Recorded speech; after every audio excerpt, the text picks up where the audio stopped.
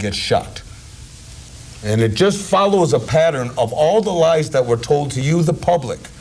You, the public, were told many lies.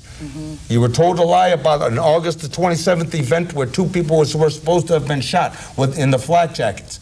There is no testimony where they had an eye in the sky, the film to that August 27th event. They never introduced it into court because it never existed, so that they could gain your sympathy against the occupants of the camp. On September the 4th, they used the excuse.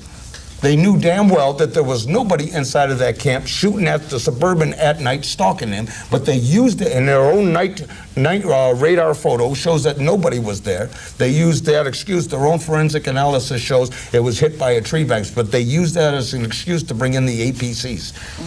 I want you to talk about the APCs a bit, because to give an idea of what that is, because in the visuals, it's hard to tell, like, is it tank size? Are we talking military here? They're 13 tons. They're 13 tons armored personnel carriers. They look like tanks to me.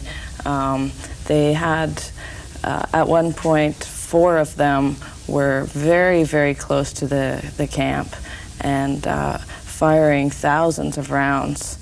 This is on September 11th. This is after they bombed a truck. And they told the public that the people in the red truck who were on their way to pick up elders and to pick up water, they told the public that the people in the truck were shooting at them. But in court, we've had testimony from about 6 or 7 different police officers, as well as military, that say nobody was shooting at them, that it was them who were shooting at the people. And